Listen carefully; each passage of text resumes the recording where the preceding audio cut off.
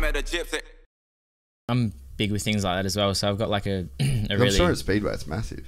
Yeah, so with Speedway, we're chasing like 1%. Yeah. So we're constantly trying to set the bike up for every race. So like every minute the track changes. So we're only doing like a minute race. So that's wild, dude. Yeah, I know. Like you can hold your breath. Yeah, pretty much. So it's like we'll go out, ride on the track, and then they might send the grader out, and then they might water it. And then if there's no grader or water, you might have another 3 heats after you, so the dirt line will be completely different. Yeah. And yeah, the track just changes so much, so we're constantly like just fine tuning all the time. Bigger jet, overfuel it, make it rev more, leaner, advance retard the ignition, shorter bike, longer bike, one sprocket down, one sprocket up, more pressure in the rear tyre, less pressure.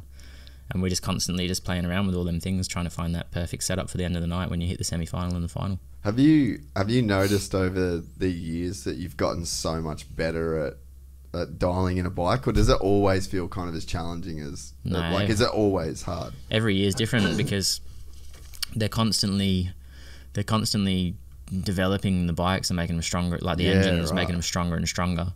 So it's actually at a point now where like I'm probably one of the heavier dudes. Really? So yeah. So like some of the guys that I'm racing against will be between like the 59 to 63 kilo range. Yeah. And I sit at like 65. Yeah. So that's like a instant power to weight ratio disadvantage. And how much horsepower they got? 77, I believe. Fuck. Wait, so what should Griff look up? Let's I want to pull up your race bike. I want to suss this thing out. You want to have a look at a Speedway bike? Yeah. I just want us to look at your one. I don't know, just... You got any bike pics? I don't know, type in Tai Woffinden Speedway bike, see what comes up. See what comes in. No, TYE. Oh, is it TAI? Yeah, that's oh, good. Fuck, I thought it was TYE. Got you in me phone wrong. There we go. Because they sort of don't look like they've changed much. Nah, they haven't. So that's... they're covered up so much. Well, and what's that for? Just to stop the dirt getting into like the places, like you said. I don't know, dude. Like they're just like that. So like just old school. That's just how they've always done it. Yeah, I can't really explain. See if scroll down a bit more. See if we've got some more pictures, because it's like they're so simple. Like the engines. So when you do a start, the engine snaps up because of the chains. So the engine, like that, where that green half moon is. Yeah. That would snap up towards my knee. Really? Because it's got that much rotate. Because like you're full gas at the start. Yeah. So you're revving that 77 horsepower up, and you're in like a real grippy spot, head over the bars, and you just dump the clutch. So there's so much force there.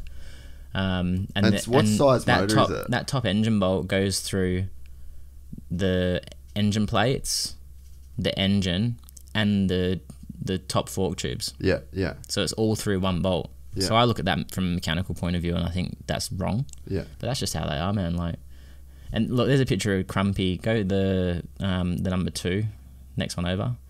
So that's like I don't know when that'll be from. That's an old picture. Yeah, that's the same bike. Like not the same bike, but it's the same the bike's the same. They've been the same for years, man. Yeah, that's wild. So what size is the motor? 500cc on methanol. Yeah. Dude, that's a fucking animal of a bike, man. Yeah. So they accelerate faster than an F1. They're quick. And it's just one gear. Or they're just in gear. So like to change gear, we change the sprocket.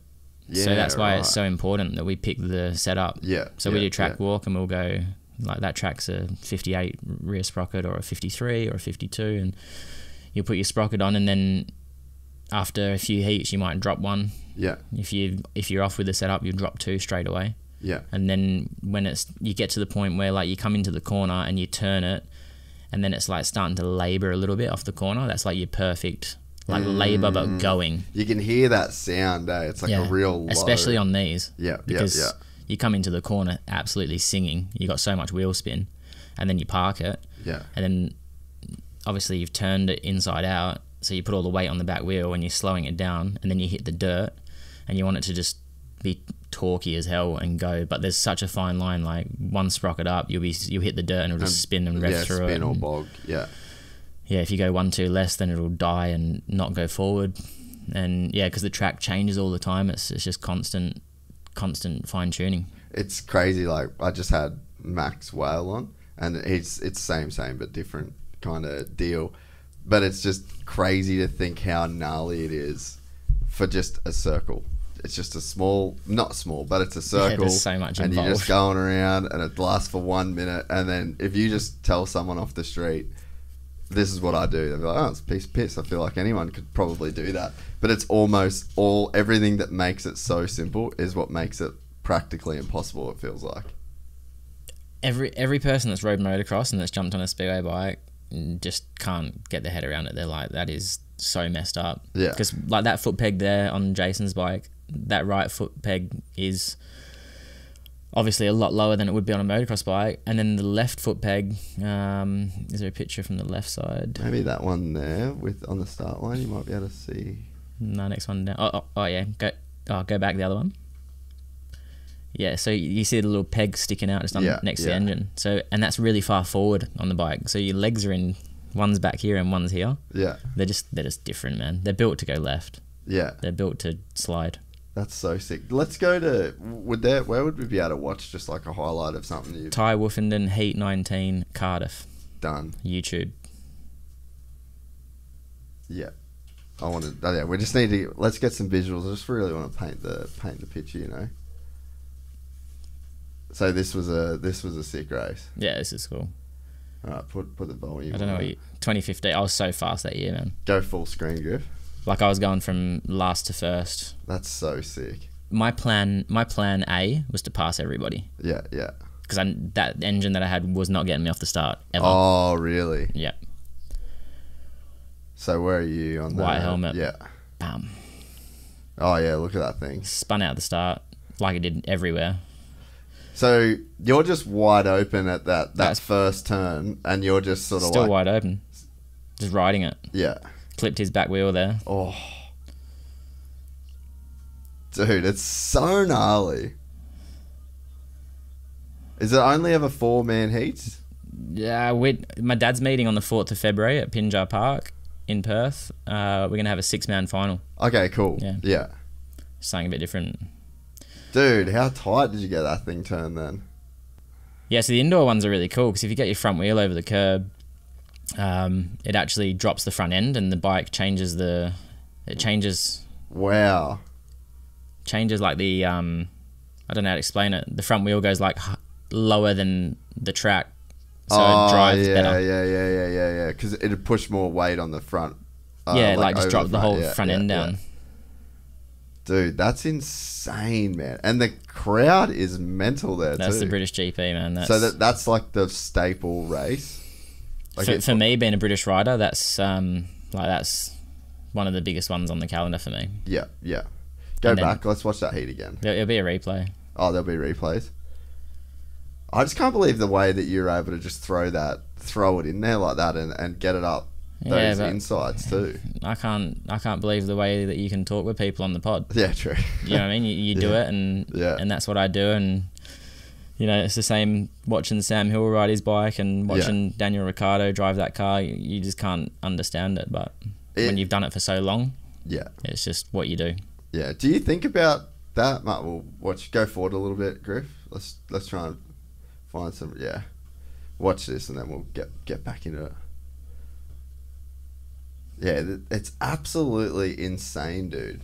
And how hard is it to, like, I mean, I guess it's just the same thing, like, goes back to you've just been doing it forever, but just to, like, anticipate where the other riders are going to be, because it's, like, you're so committed, like, and there's no way. There I'm committed. There's, like, from when I went inside, I wouldn't be able to carry that speed and stay on the curb. I had to run up to the dirt and then just rail the dirt all the way down the straight. But if he passed me, I would have gone up the inside of him, like the racecraft. Yeah. That's where the racecraft comes in. Yeah, and it's like, it seems like it's so hard to anticipate, but again, it's like you've been doing it for so long that I'm sure there's just like a sense that like comes with it, you know? Yeah, everything, that top left one's a good one as well. Let's watch it. Last first. While we're into it. 2 minutes. Dude, it's just... You can fast forward it a bit. Yeah, go. This is a funny one. So, like, on the second lap, so missed the start again, same, spun off the gate, could never get the thing to hook up out the start. Yeah. What kind of bike was it? Same as what we're on now. Like, so everyone... I just had a different tuner that year. Yeah, right. Fucking send it around the outside there. Yeah. So I pulled a tear off there and pulled the goggles half off my face. Oh. And I think this back straight, I fixed them. Yeah, I'm just sorting them out now. So what's the speed, like average speed / top speed? Oh, I don't know. Like top speed 130, 140 at the end of the straight maybe. Really? Yeah. Dude, this is fucking gnarly. That thing's on rails though. That's the best feeling, like when you put it in the dirt. Like these days there just ain't much dirt. Like there's no dirt there. Yeah. But then like watch this next corner. So where I just go straight to the dirt. Oh, and that's where it really now she's on hooks train up. tracks. Dude, that is crazy, man. And then I knew I spun up on the outside, so I had to go up the inside over the finish line. Because the lap before I spun and lost the ground. That's so psycho. Dude, could you imagine doing that shit? There's no way, man. We're excited to announce the launch of our new membership site, GYPSYTales.com, packed with exclusive content and perks that you won't find anywhere else. This is your chance to become a part of the Gypsy Gang. And as a special bonus, if you sign up to an annual membership, you'll be entered into the draw to win our custom-built TC125. Gypsy Gang.